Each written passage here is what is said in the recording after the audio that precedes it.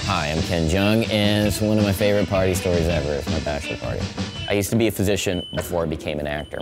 All my friends are doctors, and on my bachelor party, we went to Vegas. You couldn't get someone more geeky and more ill-equipped to party in Vegas than me and my crew. Then we went to a strip club, and the strippers couldn't be less threatened by us or less turned on by us. Just imagine a bunch of doctors having no idea how to have fun. You've got these big-titted women just like grinding on your laps. You have no idea what to do. And then one of my friends was getting a lap dance, and the stripper was complaining of some stomach pain she had had. And my buddy was like, "What do you think it could be, Miracle? Is it your gallbladder? Have you had your appendix taken out?" And he actually figures out that the stripper's got irritable bowel syndrome. And I literally hear him going, "Well, you know, Miracle, in irritable bowel, you can get constipation and diarrhea." An hour later, there's literally like a line of chicks just waiting to be examined. And he's like, "Oh, that's a yeast infection, but that's okay. Doesn't mean you're a bad person." So honestly, I worry about STD, so you may want to take some doxycycline sweet sensation. Oh, you're just pregnant. You know, you're just pregnant. And they're asking, "So when's the big day? Where are you going?" "Oh, New Zealand? Oh, that's awesome." It just felt like a group of friends, except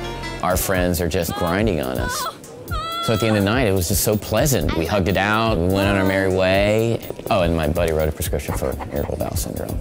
You don't want a gassy stripper. It was one of the funniest nights of my life. We were out of our element, and we went back to what we do best, being dorks.